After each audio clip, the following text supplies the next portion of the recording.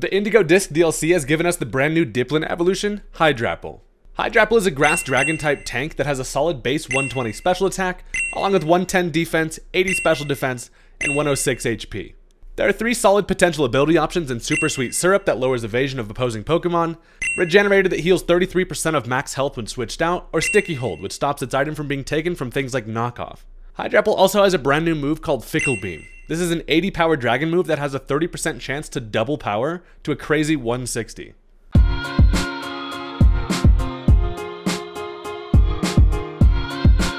Ladies and gentlemen, what is happening? Welcome back to another Scarlet and Violet Wi-Fi battle. Today, I have got a crazy one for you. The new DLC has brought so many new toys for us to test out. If you're into that kind of thing, consider hitting that subscribe button. It's free, it only takes you a second, I promise you won't regret it. And let's go ahead and jump into the match.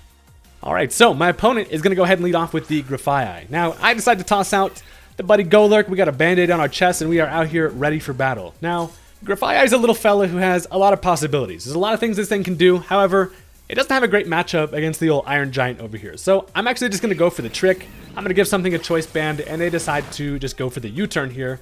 And it also actually ends up activating the Poison Touch. So while we do get poisoned, that's actually kind of good intel to know. It means this thing's not going to be Prankster. And that kind of tells us, a little bit at least about the build of this thing. It's not going to be able to have priority on non-attacking moves. So it's likely not going to be like a Swagger, Mirror Herb kind of situation. So in comes the Duck on the trick. And I figure this thing having a choice band, it's decent because it makes it predictable, but it's actually going to be able to hit a bit harder at this point. And also, I really don't want to find myself in like a dance battle with with the crazy Toad-Duck over here. So I'm going to end up switching out. I want to save the Golurk for later. Potential Stealth Rock, but it's also good against things like the Jolteon. And now this is a great opportunity for me to bring in the greatest apple of all time. I bring in Snapple. We got snakes. We got apples.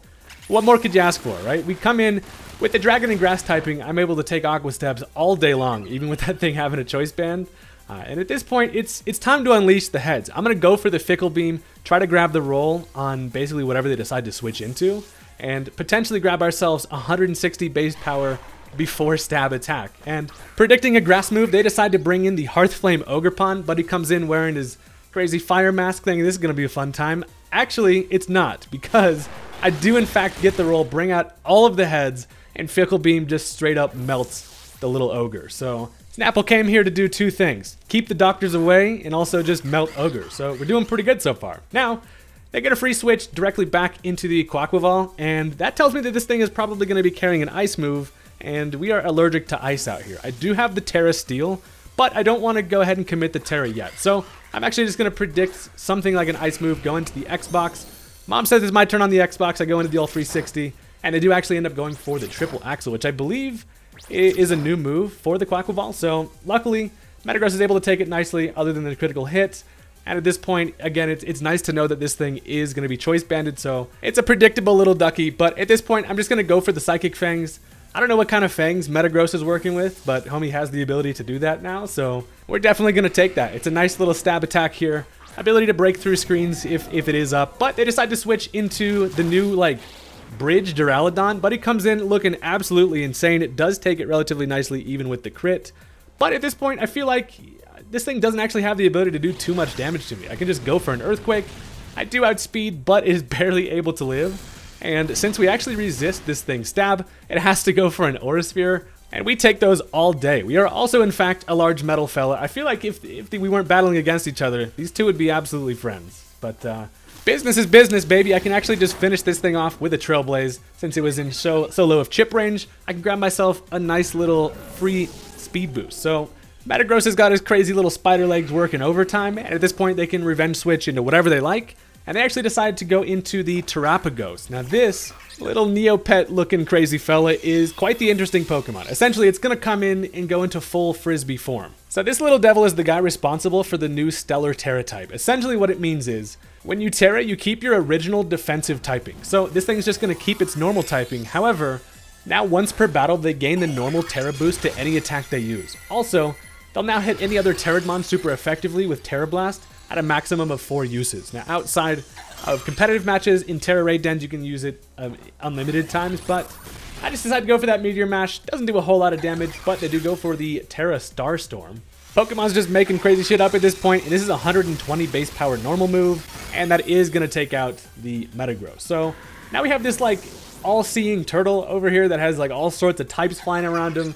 It's a crazy situation, and Pokemon is literally wild. However, I can just go into Snapple once again. Hydrapple actually has a good matchup because with that Assault Vest, I can take special attacks all day long and essentially just fire off some pretty decent damage and also potentially even get the roll on another Fickle Beam. So they decided to just go for the Dark Pulse here, and with the Assault Vest, we are absolutely eating that up.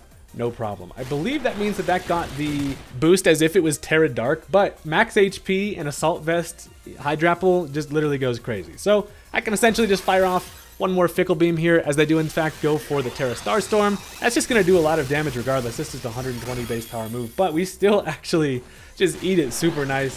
One more beam is going to take care of it, and down goes the Terrapago. So interesting to see this thing. It actually has a couple different opportunities for abilities to be running.